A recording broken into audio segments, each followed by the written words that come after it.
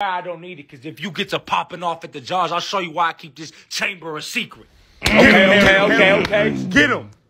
Look at him. He know the situation dire, man. I've been butterbeer sipping. I got my goblets on fire, and when I drink, man, there's bad times brewing. I gotta keep an eye out for this snake-ass motherfucker like I'm Mad Eye Moody. Now I'm fuming. He's just mad that I'm doing things that he can't, because his tree branch can't cast the spells that I'm using. That's what the fuck, let's